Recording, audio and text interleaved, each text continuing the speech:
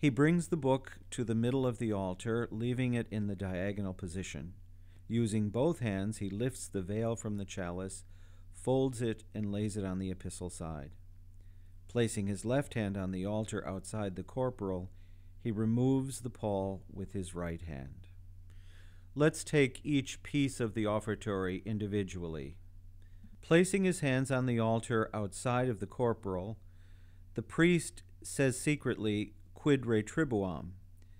At the words Domino pro omnibus, he will join his hands.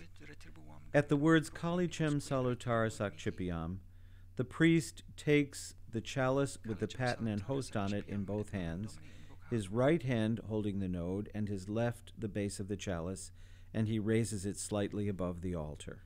The priest then raises the chalice to the height of his breast, and with his eyes raised to heaven, he secretly says the Suscipe Sancta Trinitas. At the word ascendat, the priest replaces the chalice in the middle of the corporal. With his left hand, he grasps the paten with the host on it, places the host on the corporal, places the paten to the right of the corporal, partly under the corporal and over the purificator. He then covers the chalice with the pall.